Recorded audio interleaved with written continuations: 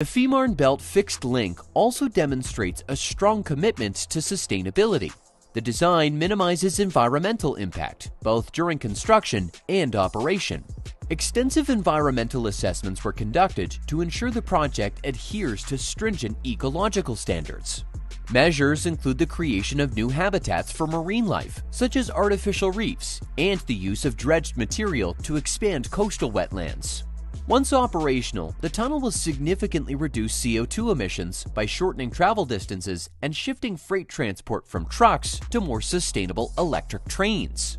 The project has not been without its challenges. What does it take to coordinate such an ambitious undertaking?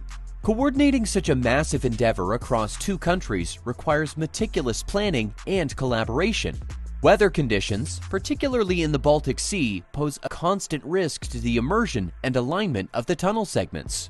Managing a workforce of over 2,000 people, including many temporary workers housed in purpose-built accommodations near the construction site, adds another layer of complexity.